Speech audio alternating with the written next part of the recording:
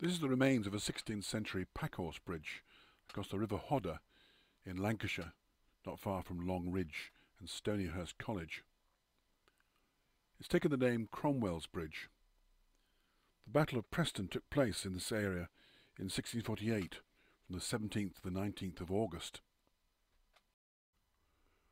Prior to the battle, Cromwell had marched his 8,000 soldiers and artillery across the bridge. The opposition commander was the Duke of Hamilton, a large number of English troops with him, together with Scots engagers, as they were called. The battle was an outright victory for Cromwell, and the last major battle of the English Civil War. He lost a few hundred soldiers, whilst the opposition lost 2,000 killed and 9,000 captured.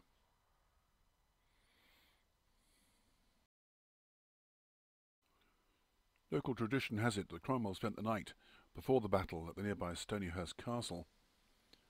The occupants had been supporters of the king, and he took no risks. He was afraid of either being physically attacked or poisoned, so he spent the night in full body armour, sleeping on a table, surrounded by some of his troops. The bridge has lost most of the signs of its parapets. However, being a Packhorse bridge, the parapets would have been very low anyway. The horses would carry large panniers strapped to the sides, and the parapet would have got in the way if it had been too high. Lying a little upstream is a replacement bridge that was opened in 1819, the Lower Hodder Bridge.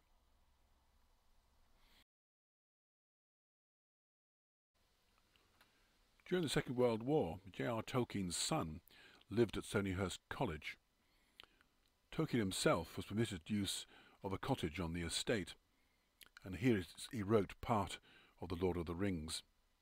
It's said that he was inspired by the Cromwell's Bridge to create the Brandywine Bridge, which features in the book.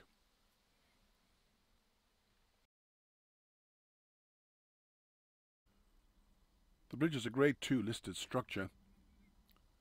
It's mentioned in a number of the tourist guides. It gives the impression there's ready access, that you could even possibly walk over it. However, these days only Cromwell could get across. The access path has been fenced off with warning signs.